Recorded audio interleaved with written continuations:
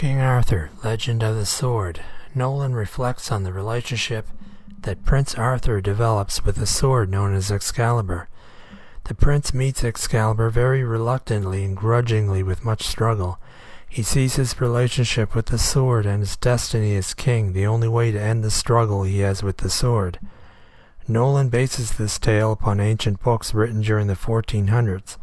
I have to say that I miss not seeing Merlin in this movie, the man of special talents, but at the same time, it is cool to see him remain as a mythological figure whose only existence relies upon our imagination.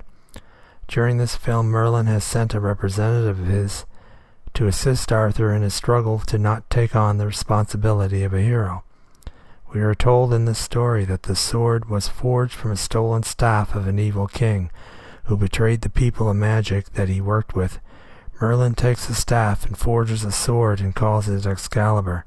He then gives the sword to the king of Camelot to use in his war with the mythical evil king. Camelot is the final kingdom holding out against being dominated. Using the magic of Excalibur, the king of Camelot slays the evil king, unaware that his brother had joined forces with the evil king to take over the throne of Camelot.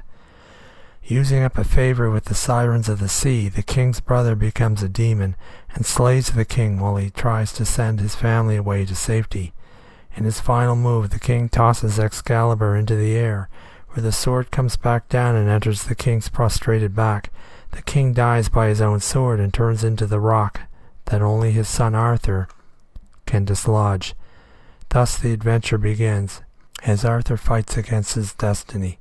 King Arthur is filmed in a grayish tone, which works very well in representing an ancient tale.